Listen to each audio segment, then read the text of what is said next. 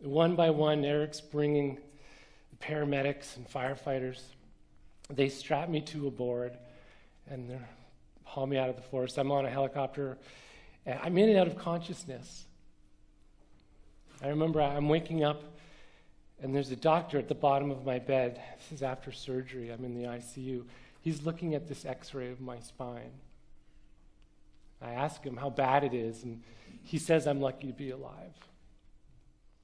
I spent 3 months in rehab, and then for the next couple years back home, I worked as hard as I could to get my life back to normal. I wanted to be daddy again. I wanted to be independent. It was going pretty well. You know, by the end of 2010, I was actually going back to work part-time. And to top off a pretty good year, I got to ride my motorcycle again. My buddies had taken my street bike and adapted it. We rented the racetrack, and then they stuffed me in my leathers and strapped me to the motorbike. Here I am going down the back straight.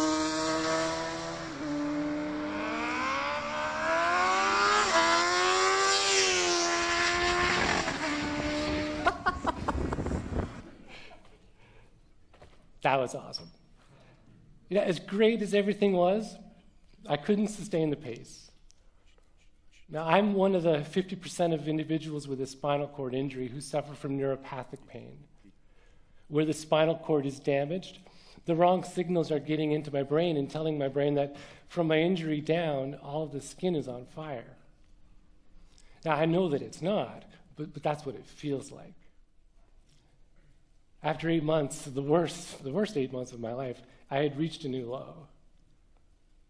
And trying to find some light out of this darkness, I thought, you know, I need to go back to the way it was before, where I was setting these goals and I was accomplishing them.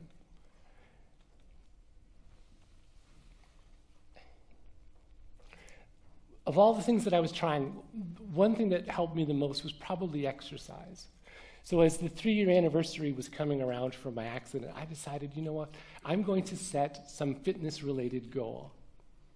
I had remembered the satisfaction I had from finishing that first half marathon.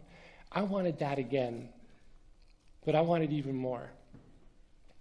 So I thought, what's the craziest, most difficult physical challenging thing that I could think of? And I came up with this, the Ironman. Out on the run, around 7 miles in, there's this hill called Palani Road. It's so steep that a lot of the able-bodied athletes have to walk up it. For us wheelchair athletes, we need to be really careful that we don't flip over backwards when we push. It's that steep. I was so grateful. My girls were there at the bottom of the hill to cheer me up it. The thing is, I couldn't look at them because I'd start to cry. Instead, I just focused straight ahead, and I grabbed the wheels, and for 15 minutes, I cranked 10 inches at a time.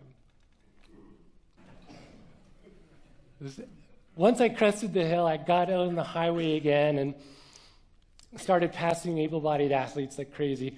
I came into the finishing chute. I had passed like 350 of them to the loudest crowds I'd heard in my life. I tried to high-five as many people as I could while still moving. That's a challenge.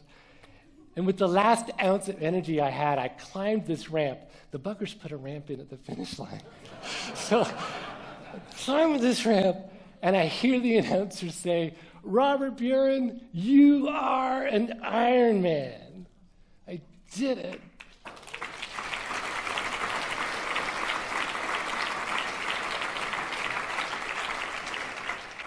This whole experience is so much bigger than me.